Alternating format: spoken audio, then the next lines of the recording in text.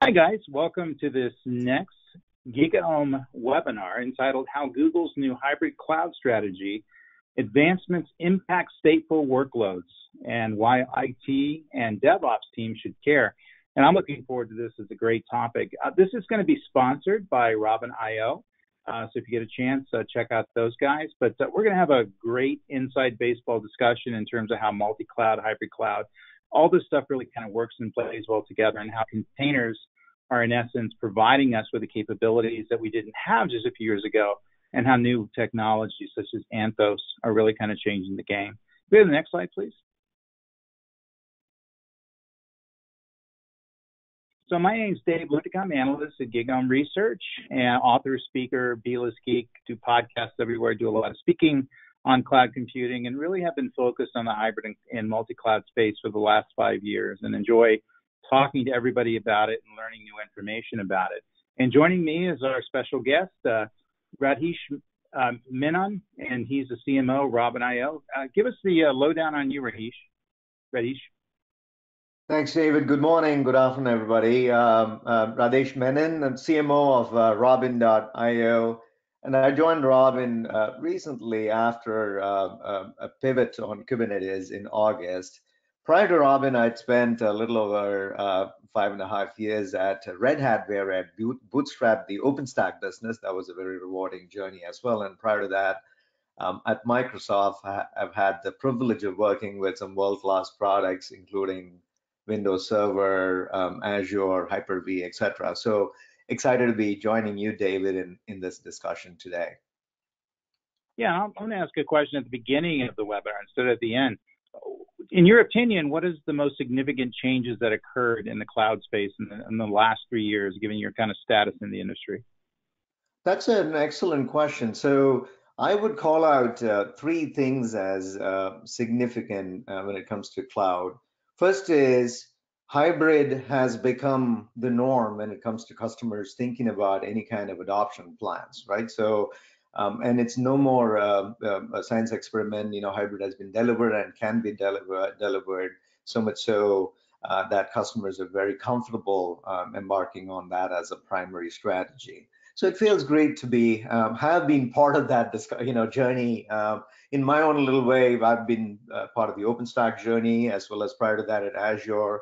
So seeing where Azure has come, as well as the top 3-4 cloud players jockeying very tightly to out-innovate to deliver on hybrid is a great development. The second, I think, is the pace of innovation has dramatically improved, in that it's almost impossible to keep track of all the developments that are out there. And then David, that clearly makes the role of someone like you in this space all the more important. I'm sure you would agree, right? So that would be my second observation. I think the third observation is, given that hybrid is reality and the pace of innovation, we are at an interesting juncture where entire stacks are going to be rebuilt around this cloud native construct, right? So, and new players and new standards are in the process of emerging. So that's a very exciting space to be in. All right, let's move to the next slide and let's get going. Great response. So what we're going to do in this webinar today is, number one, we're going to better understand the state of the technology and what container native storage solutions bring to modern IT. And as you guys know, if you're deploying containers out there, this is a large problem to solve. As I'm building systems leveraging containers and container orchestration systems, and the new technology starts to come along, the ability to do stateful storage is something I think that can't be underestimated. Understanding Google hybrid and multi-cloud strategies and explore new solutions that have just been announced. I think we're talking about Google Next a couple of weeks ago. That may change the game in how you build, deploy, and operate containers. And then we're going to learn how to hide complexity while providing and maintaining richness of capability. And then we're going to talk about best practices. And also at this time, familiarize yourself with the GoToWebinar dashboard or the controls there. And please ask questions during the webinar. We're not going to get to them till the last few minutes. However, I think it's important that you kind of jot down what's important to you and how you're going to carry on. Let's go to the next slide, please.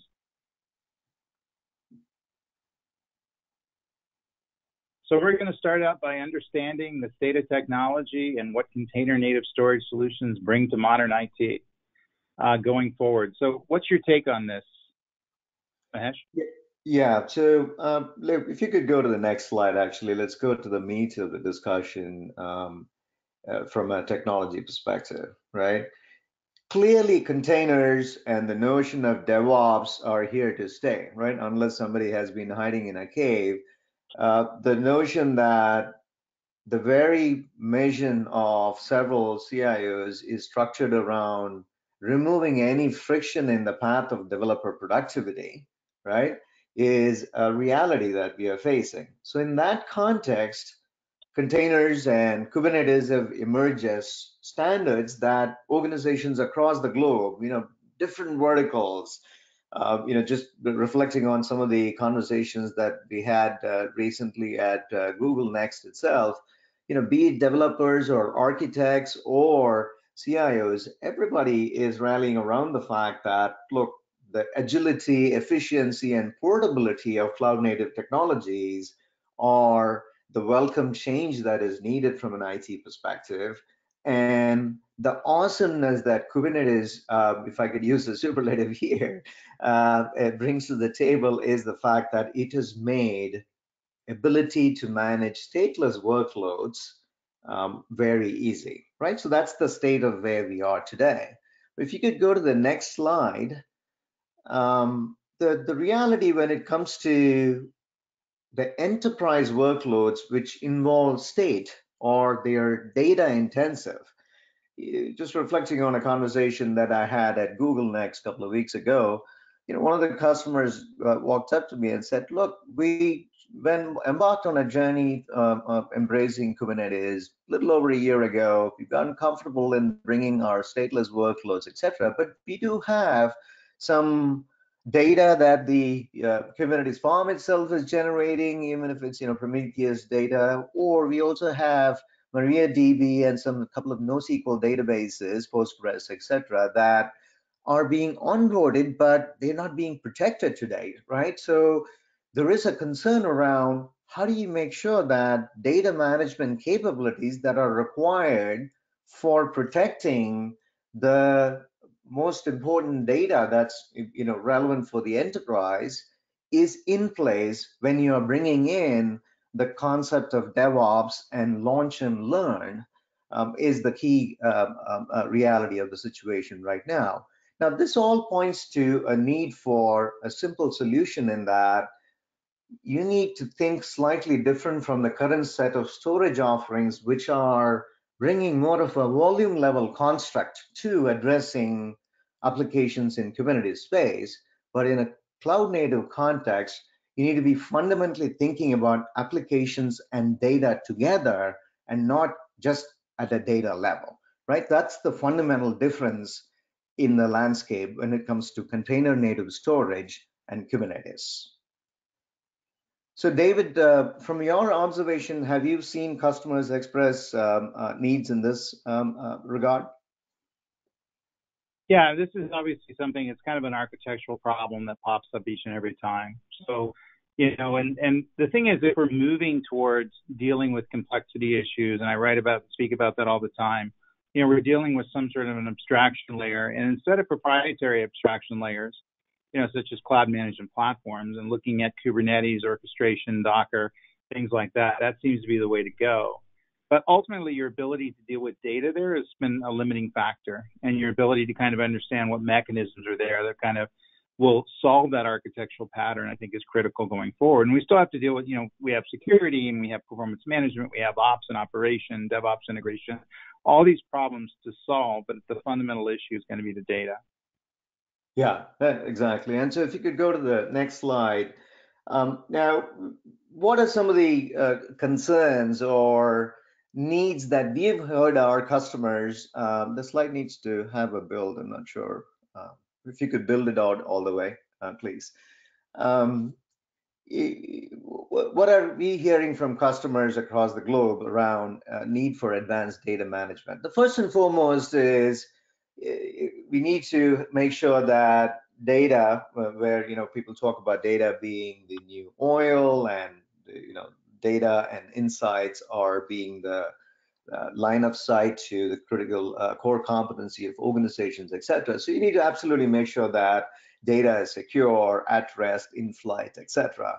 And data is also vulnerable to corruption. So how do you make sure that in the event of data getting corrupted, there is graceful way to get back to a normal state?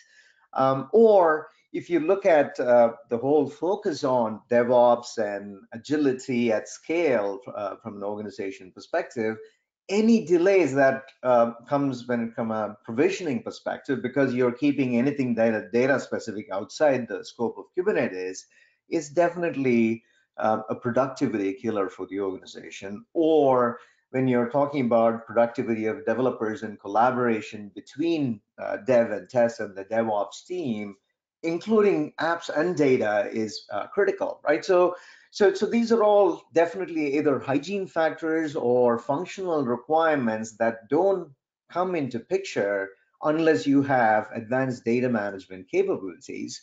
And if you had these hygiene factors, then you can start focusing on, okay, how do I get to the SLAs that I need to deliver? Because all the infrastructure investment is ultimately about being able to deliver the application SLAs, and then doing that in a way there's no lock-in, right? So these are all multiple facets of requirements that we've heard customers, be it financial powerhouses or travel majors or technology houses, express to us in their Kubernetes journey, because they've long crossed the stage of, hey, is Kubernetes something that we are betting on? They're betting on it for sure. Now, how do we bring in more workloads so that the value that is brought in by the Kubernetes bet is increased, and the IT organization is actually being able to deliver even more value on the investment that in the bet and the tacit knowledge that the organization has gained around running a Kubernetes infrastructure. So if you could go to the next slide, and David, I would like to get your thoughts as well after I cover the other side of the coin, which is, hey, if we did capabilities or data management capabilities right when it comes to stateful applications, how will that world look like? And this is an attempt at painting that picture. The good news is we are able to deliver that today, and I would like to hear your thoughts on how you see customers reacting to that. Now, the first and foremost, back to the point about the importance of security, clearly enterprise-grade security is important, and this translates into encryption at rest, encryption during transfer, etc. And in addition to that, being able to dock into native access control and security policies that are around Kubernetes from a tooling perspective. So that's important. And in addition to that, capabilities such as being able to take snapshot, being able to move those snapshots around or clone them, rehydrate them in a different place, all those are important to make sure that if data gets corrupted, or the worst case, if data and application were to keel over, you have a way to gracefully come back to where business is as usual, right? Now, the other capability that's also important is in an environment where DevOps and speed of thought is being converted into code and then converted into production. How do you make sure that the development team and test teams all operate in like GitHub push-pull model for landscapes or development stacks that they are working on? So there are organizations that we are engaged with from a Robin perspective who are saying, hey, look, we have multiple hundred different stacks of vertical stacks, which is made up of multiple elements, which developers are using to produce software in their software factory at any point in time, depending on, is it a request for a repro, or is it a request for checking upgrade and compatibility, there is need to go back in time and recreate these landscapes. So to enable such scenarios and enable agile developer collaboration, you need data management capabilities as well. So these are some of the must-have capabilities that we've heard customers articulate repeatedly, and we are pretty excited about the fact that Robin is in a position to deliver that as well. So David, your thoughts on either rank order importance of these capabilities, or what are you hearing customers say? Yeah, I just want to get the audience focused on hybrid and multi-cloud flexibility. I think that really needs to be on the critical path of any kind of solutions that they, think of going forward. And the reality is that that's becoming a platform unto itself. So it has heterogeneity in it, obviously, because different cloud brands are in there. But the ability to, in essence, abstract yourself away from the systems that make you dependent on a particular cloud and get into an architecture that's agnostic among the different cloud brands, even some of the on-premise systems that are out there, is going to be the path to success. I think if we're trying to lock into a particular cloud brand and really kind of expecting that to be the strategic direction going forward, we're missing the best of breed opportunities out there. We're not leveraging the right native systems for a particular application. So I just wanted to highlight that as something that we can't underestimate. Absolutely. Yeah.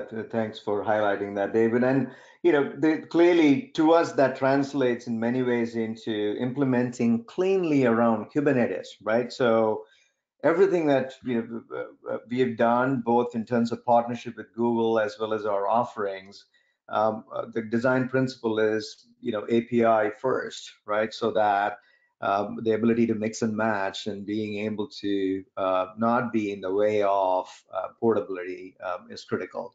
Now, if you could go to the next slide, I'd like to highlight some of the benefits that advanced data management, when done right, will look, right?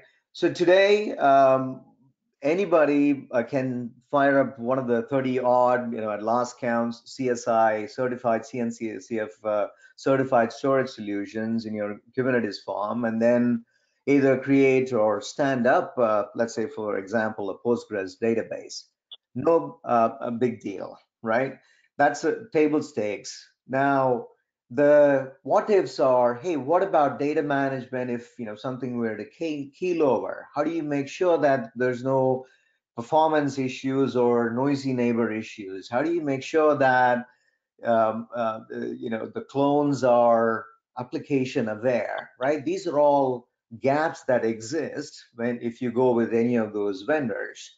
But if you went with a cloud native storage that has been architected from ground up to meet the requirements that we just talked about, the advanced data management capabilities, as well as the ability to offer to developers without having to stand in the proverbial line outside the storage admin's office to get capabilities using native Kubernetes commands. If you could bring powerful capabilities such as snapshots, cloning, quality of service, push and pull, and move across cloud, then we are fundamentally liberating or enabling the ability to onboard a whole new set of workloads onto Kubernetes, and in turn supercharge Kubernetes itself, right? So we're mighty excited about the possibilities that is unfolding in front of our customers, and we're also excited about the early engagements and proof of concepts that we are engaged with customers across the globe around it. I'd like to maybe spend a minute to call out three aspects which I would call out as must think about when customers are evaluating container native storage, especially addressing stateful workloads. First is, thanks to the innovation that's happening in the Kubernetes community, the Kubernetes infrastructure is beginning to understand what an application is. A Helm chart, for example, is one way of abstracting and letting know that, hey, there's something more than just a bunch of images, right? Or an operator has got a set of intelligence. So ideally, you need to be able to bring data management capabilities to that construct and not regress back and go back to volume level management, etc. So clearly, if you can bring advanced data management on top of Helm and on top of, so much so I would say, hey, if you got Helm for an app, if you could bring advanced data management to address lifecycle management, then I think you're picking a winner in terms of a solution. The second one is something that I think David flagged as well. Multi-cloud portability is very important, and that's predicated on some fundamental principles around API adherence and driving standards, etc. So in this case, everything that we've implemented is around CSI, and in fact, we're mighty excited about the partnership that we announced at Google Next, whereby we're partnering with Google Cloud to define what it means to be the state-of-the-art APIs for data management around Kubernetes. And our belief is that these APIs will become, like how SQL became the standard for data access, these will become the advanced data management standard APIs from a Kubernetes perspective. And then the third and important one, and often forgotten aspect, is make sure that there's no performance penalty just because you're bringing in stateful workloads onto Kubernetes, right? So, and to get to that, what we have done is to design from ground up a storage system, a block storage solution. Now, there are solutions out there that build on top of, historically architected solutions, and so they suffer from penalty. If you build on top of ButterFS, guess what? You lose ability over where data is stored because ButterFS is managing that, right? So clearly, choosing a solution wherein you're not losing out on performance and in fact gaining if you can would be important as well. So net, just to summarize what I'd covered, clearly, advanced data management capabilities are required to onboard stateful applications to Kubernetes. And from an evaluation perspective, we need to look at solutions that can deliver app plus data or application consistent capabilities, as well as high level of performance. And then last but not the least, future proofing guarantee through clean API implementation. So David, any thoughts on this or any questions or comments? No, I think you nailed it. Excellent. So I guess then I hand it back to you for a poll question that we had. Yeah, we'll go ahead and do a poll. And this is going to be actually a question I'm very interested in getting people's responses. What do containers bring to your enterprise? Portability, scalability, security, all of the above. So let's go ahead and launch that poll, and you can take some time to fill it out. We're going to talk about it in a minute. So I'd love to hear your thoughts on what is going to be returned from the poll and what we're going to be more interested in. Yeah, the technically correct answer has to be, I think, all of the above, although I would suspect portability might be the winner. Any bets that you're making? Yeah, I think it will be all of the above, and I think that's but I think it'd be interesting, as to what percentage that people are kind of weighting that. So it's going to be 50% portability, 25% scalability, 25% security, those sorts of things. And I think that that may be something that I'd be interested in as well. But I think that ultimately these are the three reasons that people leverage containers. And so portability used to be the battle cry of containers.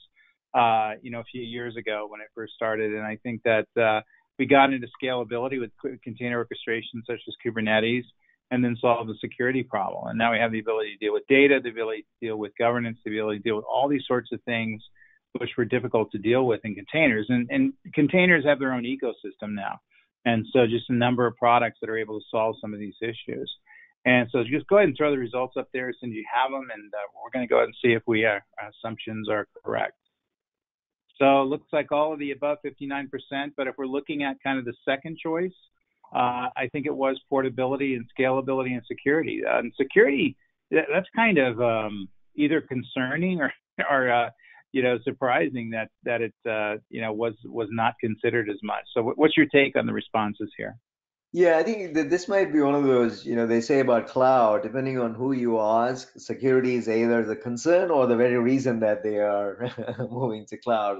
And I would extend the same construct to containers and Kubernetes as well, right? Given the strong correlation between cloud and containers. If done right, the very fact that you can architect applications and in a tightly secure manner is an advantage. But I guess the concern might be, when you're bringing in, historically architected. Anything that was architected before 5 years, is not container native, right? So how do you make sure that those get the, security, hygiene factors could be potentially a concern area.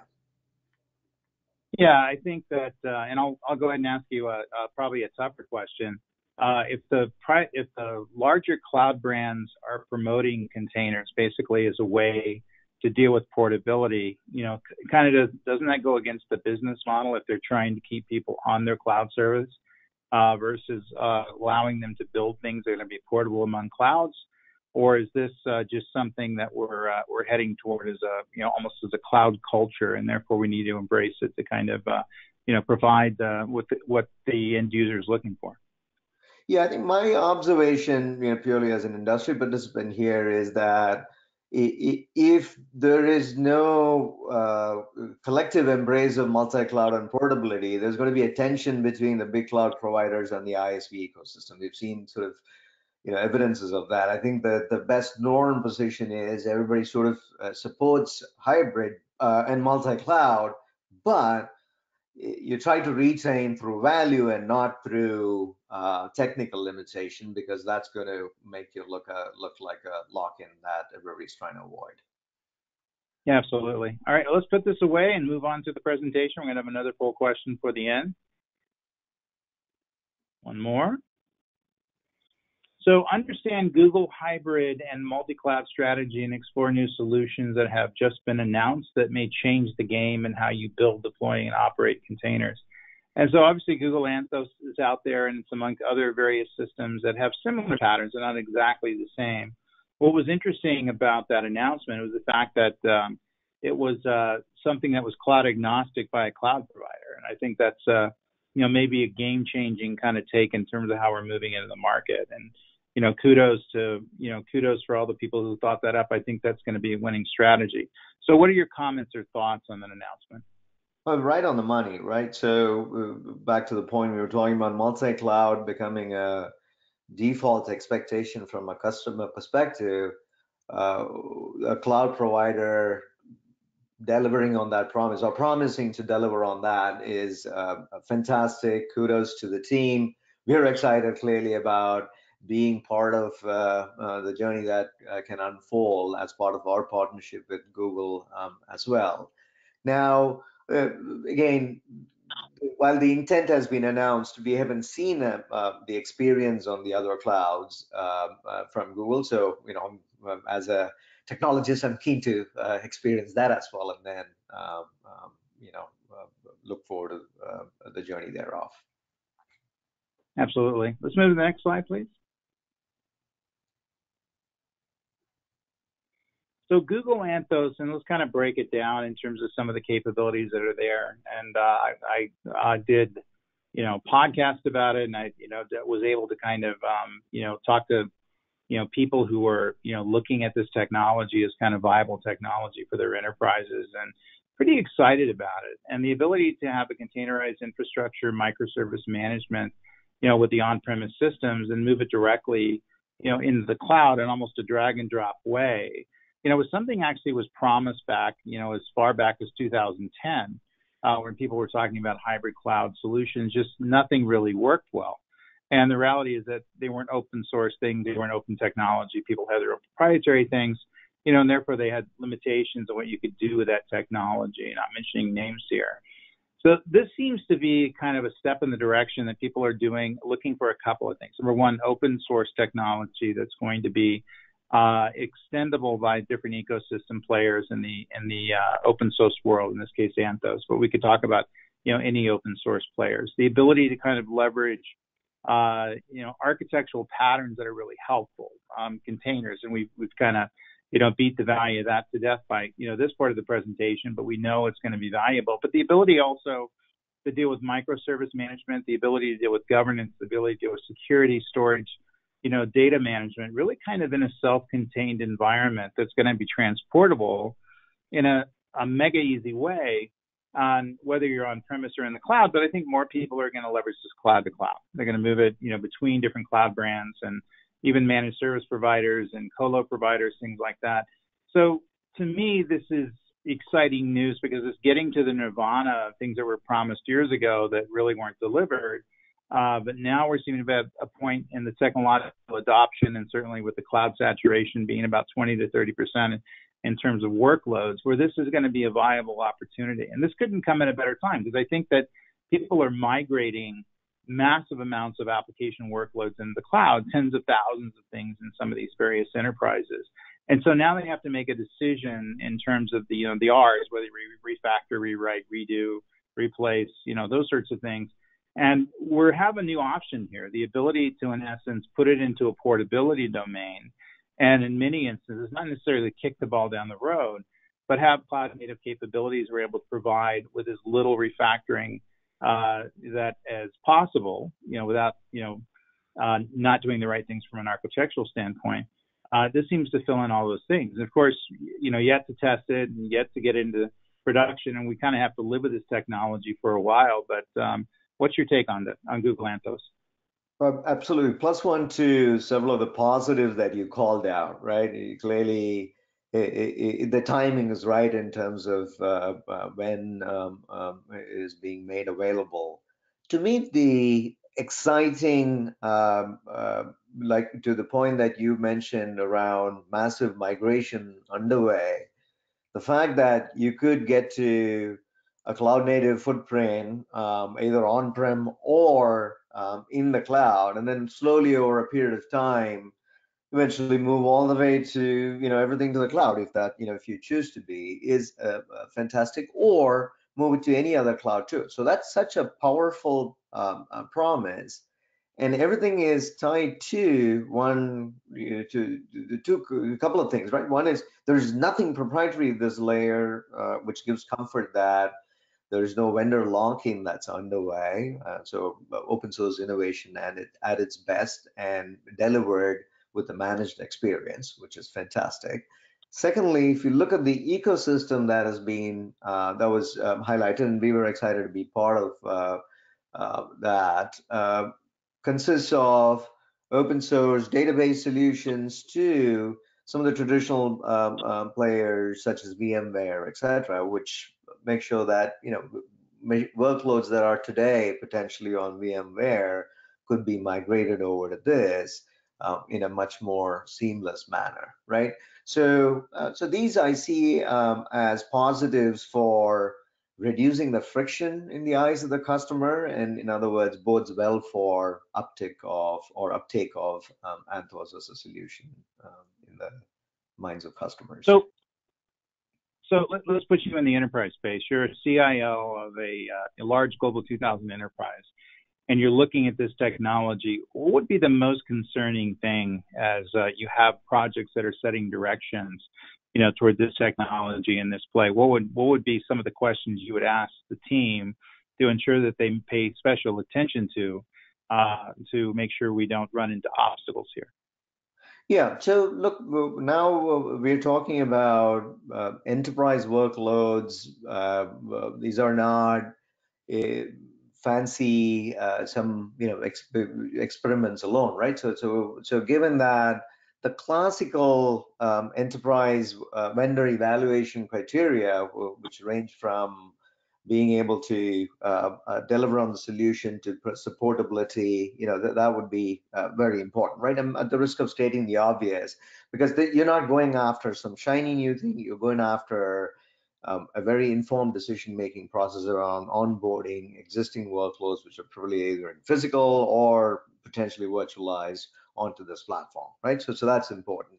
The second, I think there's aspects to clearly think through, both from a cost, security, privacy perspective. Those aspects are, leave the cost aspect aside, especially if you're using multiple clouds. How does that translate to? Is it a saving? Is it a net new? How will my billing look like, etc.? Those haven't been answered. So I think you need to have a good worldview of what does it do to my TCO, especially in a multi-cloud footprint, right? So you need to have a good concrete set of answers around that one.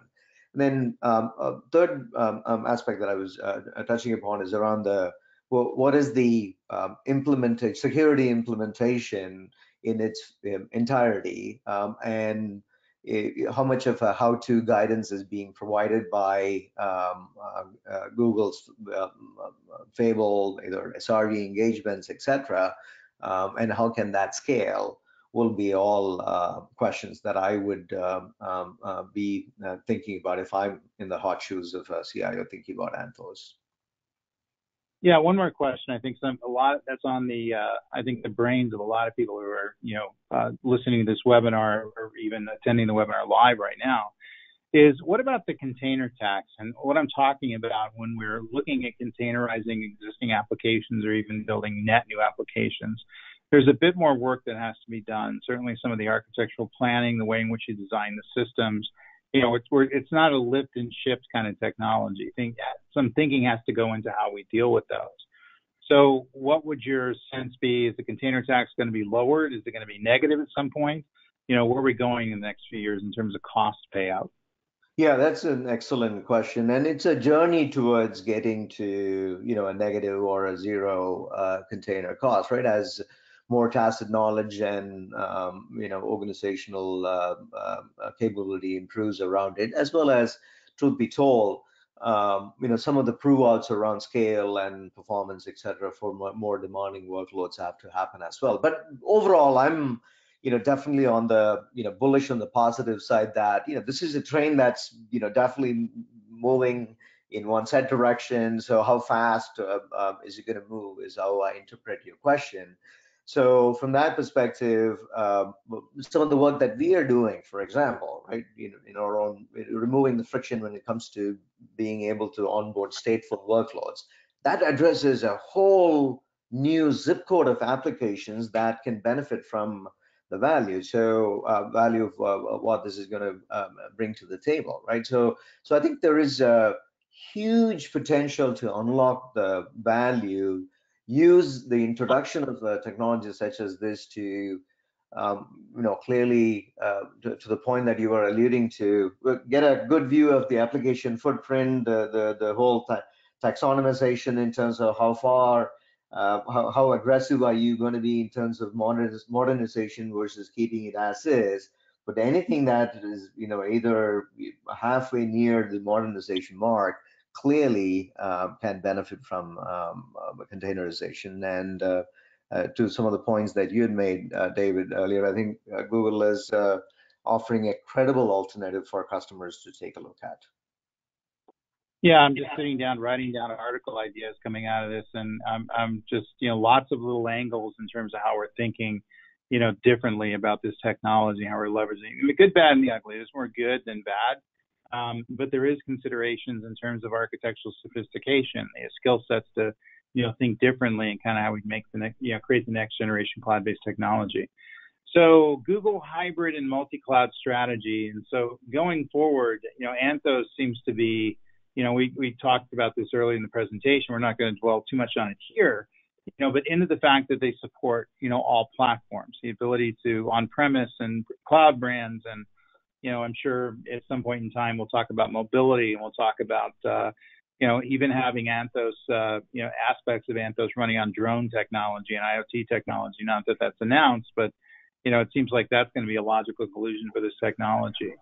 So without getting too much into superlatives here, where is this stuff going to go, and how quickly do you think it's going to go into kind of the multi-cloud platform area? Yeah, at least based on what we heard at Google Next, the spokespersons claim, thousands of customers expressing early interest in Anthos, right? I mean, this is before they went GA. So if anything, Google Next would have set this as, I would say, in the top 5 list of tire kicking that I would expect CIO, CTO organizations to be embarking on.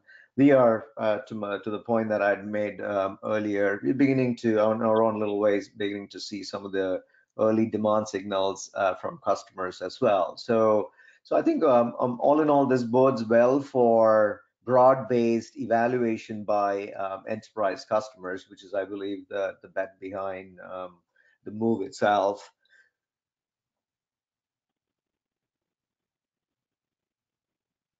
Yep, ultimately.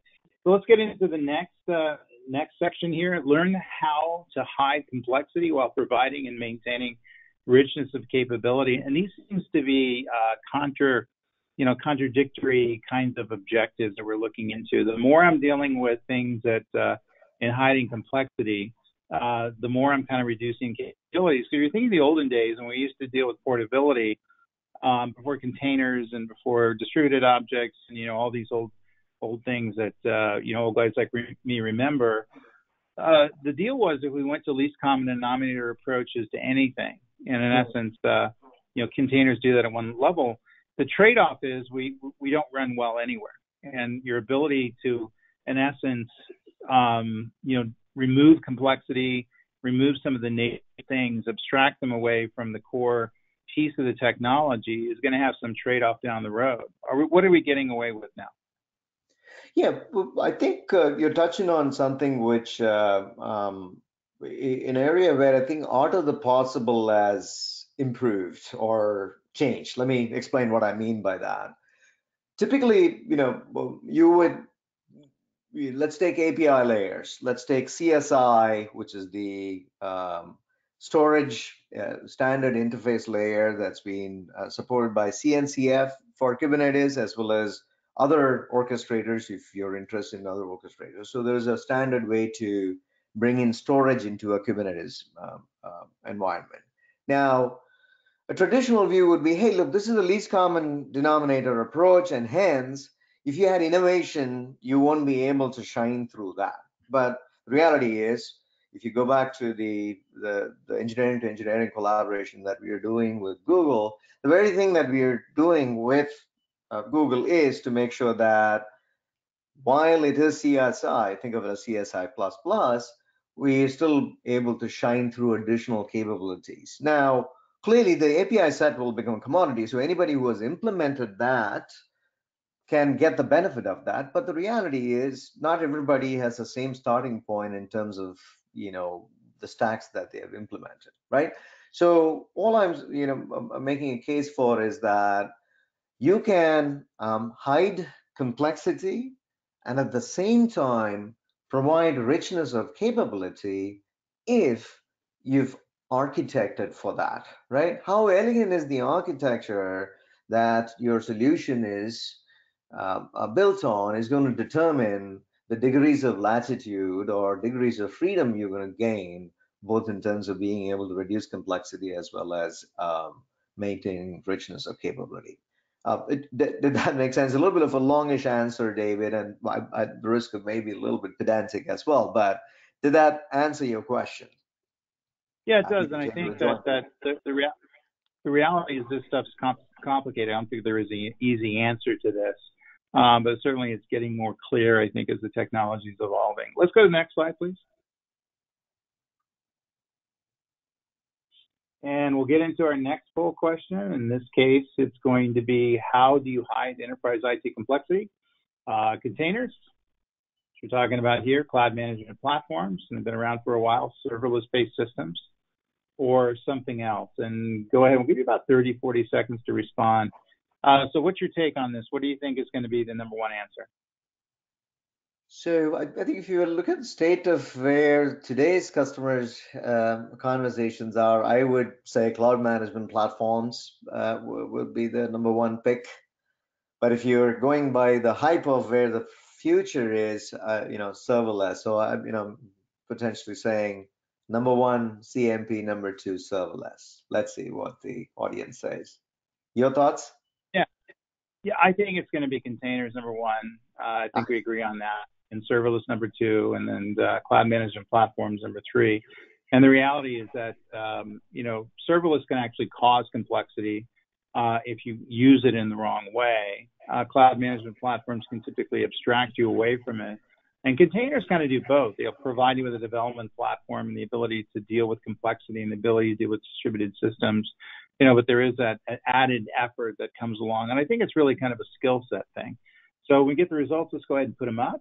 Love to see where we're going here, and especially some of the research I'm doing. And cloud management platforms, how do you hide complexity? How do you hide IT complexity? So currently, they're leveraging CMP, and they're not typically leveraging containers. And then also they're leveraging serverless as well, and it's a few people leveraging something else. So this doesn't surprise me, but it does surprise me that containers came in third after serverless, but I guess this is current use. So we're not talking about things in the future. But cloud management platforms are really kind of the number one way in which people are dealing with complexity. Are you finding that within your customer base? Yeah, I think, to point, if you had asked, how do you plan to hide your IT complexity over the next few years, the answer might be very different. I think this is more reflective of where the puck is, as it were. Yeah, and it's interesting because I think if we're going to do this poll, in 3 years, containers will be number one, serverless will be number two. Cloud management platforms will probably morph into something that's different. And then something else will be, least common denominator approach and all the other, things that may not be working as well. And maybe I'm too bullish on containers as the ability to kind of solve lots of issues, but the reason I am is because we can control them more. And so in other words, cloud management platforms are indeed a platform, but they're static in terms of the behavior and the feature functions they're providing you.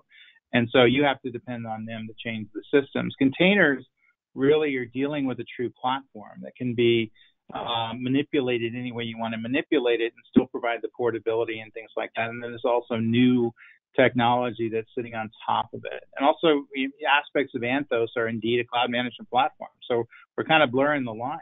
What are your thoughts before we move on?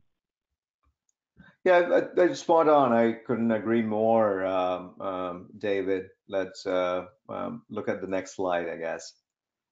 Yeah, let's put this away and head on.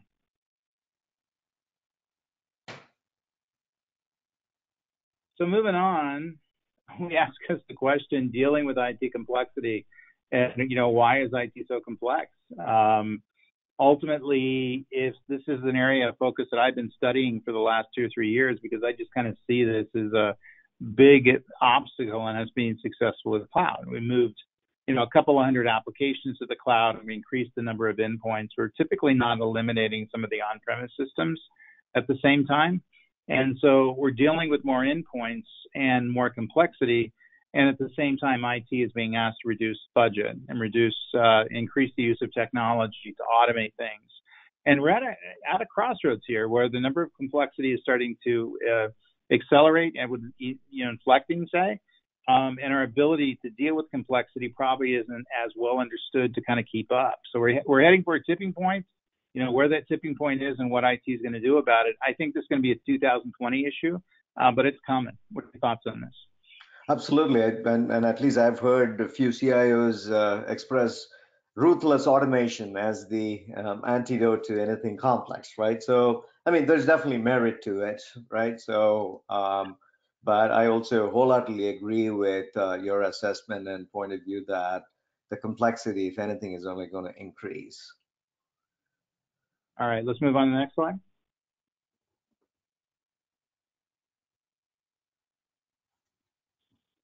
So multi-cloud drives increased complexity, and we are looking at hitting a tipping point at some point. And I think that that's going to drive, lots of enterprises to kind of revisit many of the concepts we're talking about here. And so if we're dealing with containers and containerization, certainly in the newer tools and technologies such as Anthos, the ability to deal with stateful-based systems, the ability to deal with data management, the ability to deal with these tactical issues and do so in a sustainable way, is really going to be the push rather quickly.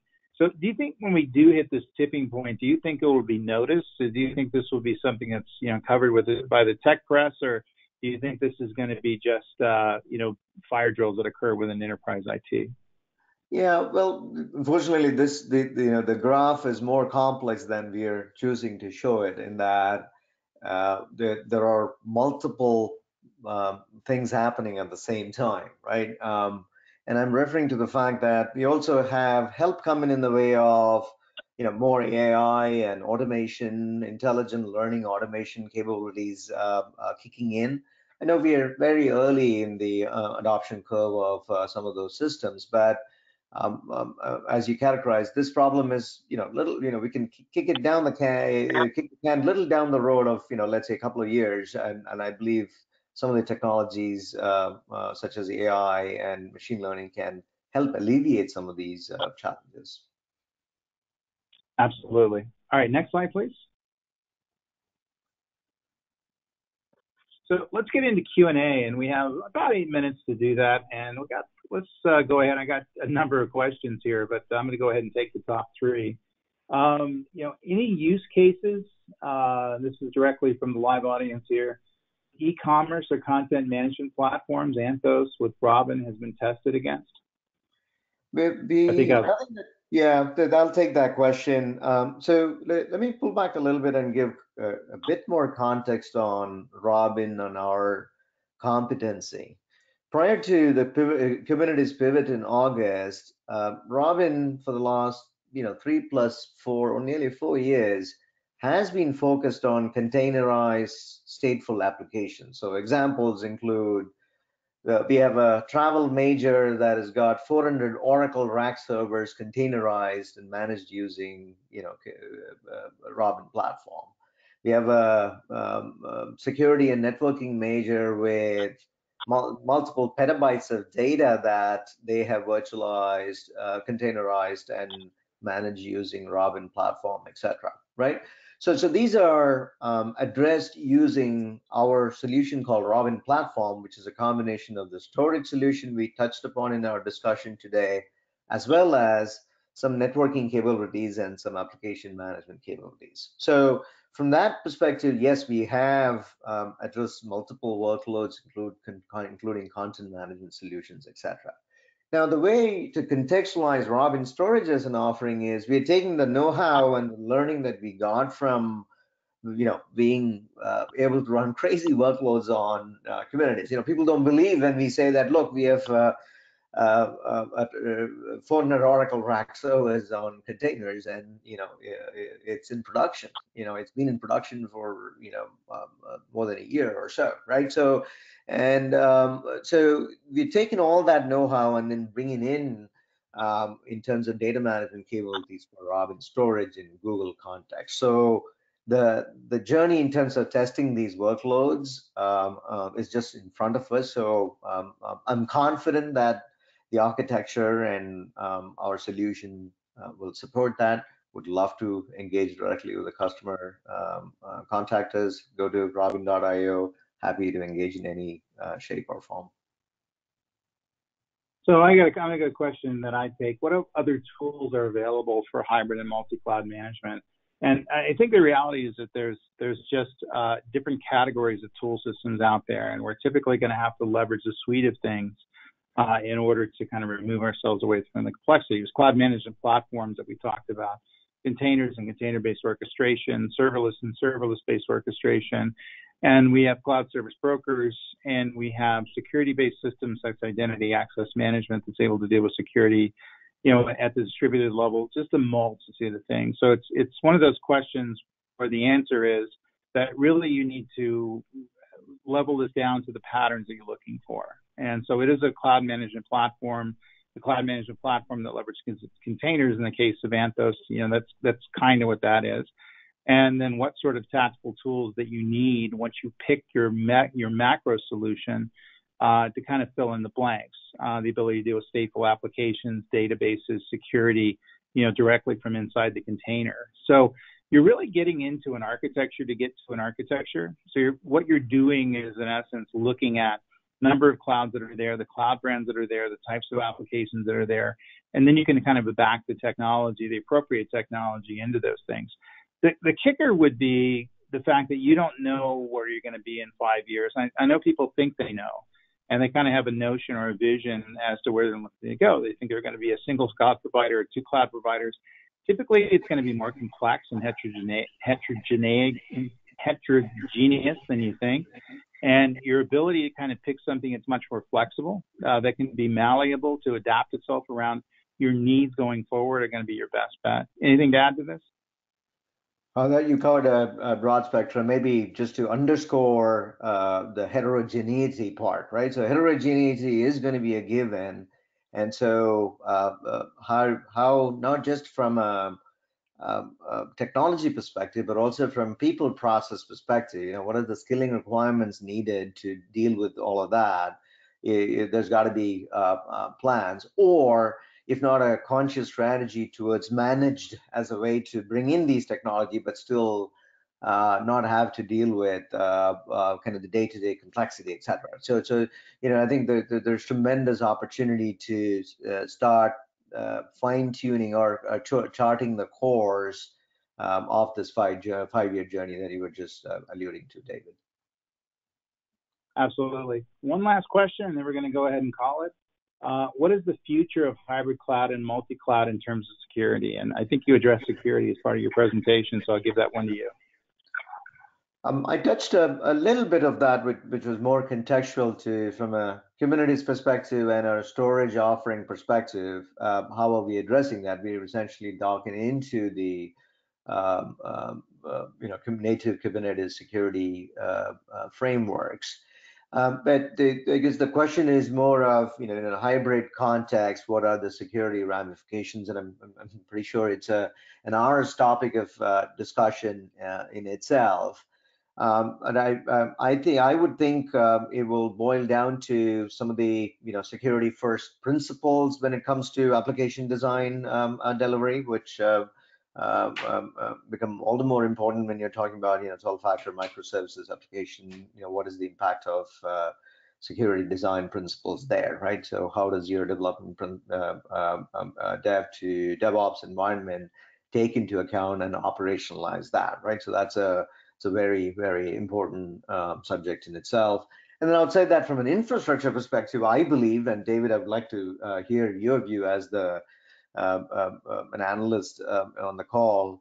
I think from an infrastructure perspective, all the cloud providers have done a phenomenal job of trying to innovate as well as deliver the peace of mind in being able to meet where the customers are in terms of their security needs, is my point of view. Do you agree? Yeah, I agree. And we got to call it there. We're out of time. Last piece of information, where can we find Rob and IO on the web, and what kinds of things you want people to study? Yeah, straightforward. Please go to www.robin.io to learn about our product offerings. Also encourage you to go try our Robin storage solution available on Google Cloud Marketplace, especially if you're a Google customer or in the process of evaluating Anthos. Thirdly, if you want to have a more technical discussion or a follow-up discussion, contact us via the web form that is available on our website as well. Somebody will be happy to get in touch with you pronto. Thank you so much, David, for the opportunity to participate with you, and thank you, audience, for participating as well. Thank you very much for participating, and also thank you very much for sponsoring this webinar. Thank you all for attending this webinar. I hope you learned something. I certainly did, and we'll talk to you guys next time. Take care.